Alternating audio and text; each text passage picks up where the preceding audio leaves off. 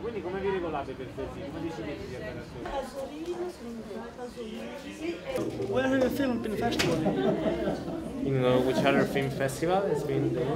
We had our premiere in Rome Independent Film Festival in April. Then we went in Krakow Film Festival, in Moscow International Film Festival, in Hong Kong, and here.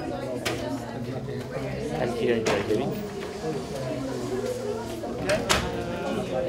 So how did you budget your film? Well, the budget of our film is really low. I think I don't know to say precisely how many, but as I told the Q&A, it's almost like the price of a little car. Is there any frame in the film that don't have autofocus? Yes, because I like this style a little bit dirty, and we used a very fast lens, 1.4 aperture, so this increase a lot the depth of field. And when the point of the nose is on focus, the eye is out of focus. It's normal. That's why. That's good, yeah. So how do you like the festival this far?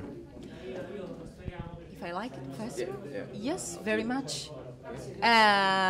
It's pretty interesting. It's very different from other festivals because of the atmosphere that's informal but serious.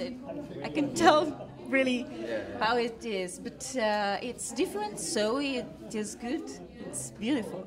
I loved Iceland before coming here because since I was a child, I loved this island when I studied, and because I love cold.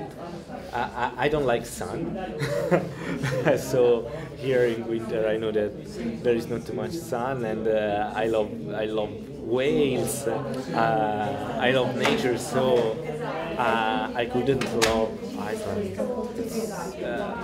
I'm thinking about moving here from Italy. Okay. Have you eaten shark? Shark? If I have eaten shark? Yeah. When you were in Iceland? No, not at all. Not at all. Why not? I don't know, because I never went in a place where they served shark.